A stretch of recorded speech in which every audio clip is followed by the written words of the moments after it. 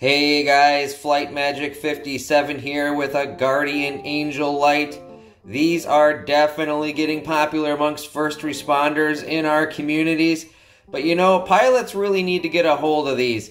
They are incredibly useful while flying. So we're going to do a quick review on these, and you guys can make your own decision. So just hang tight. I'm going that way. I'm going that way. I'm going that way. I'm going that way. And Jesus the Savior I adore is with me each day, is with me each day. I'm clinging to Him. Alright, so we got this up on the dash here of the 172. Lights are going. Boy, if you had an off-field landing, they are going to see that and see that good. You can also set that to the SOS distress signal. Go ahead and just throw it up on the window there. They're going to see you for miles, according to Guardian Angel's website. I believe it's 3 to 5 miles at night. Let's say you got an off-field landing. It's night. You're otherwise okay.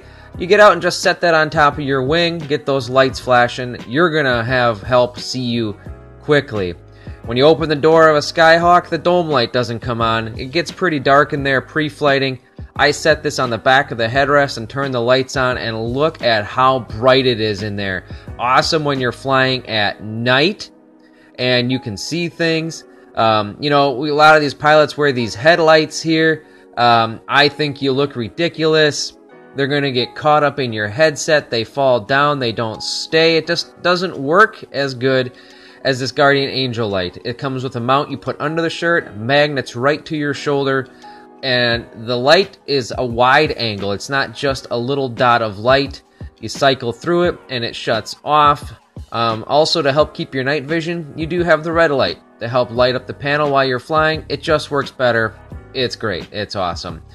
Pre-flighting, always have a good light. Look at that. I can check the brake pads, the brake area for any leakage, and then looking in the cowling and making sure there's no birds or anything living in the engine compartment. Boy, you're going to see just great with these. It is so bright and they last for hours. How to use it, you can put the front half of the light bar on, keep the back off so you don't blind yourself, and then you just push the button to turn on the back, or you can push the big top button for all of them, the top light then included.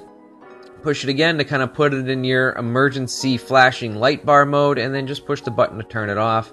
You see how that turns it on. Multiple light settings for brightness, and then boom, right away to your red light, which is again also susceptible to your light adjustment there. So yep, just go right to the top of that button and it'll turn on. It's super easy. You don't even have to look at it. And then just to flip it off, you just turn it off. Alright, so we're going to turn on the front. It can then flash or have like a little arrow stick here to help with that.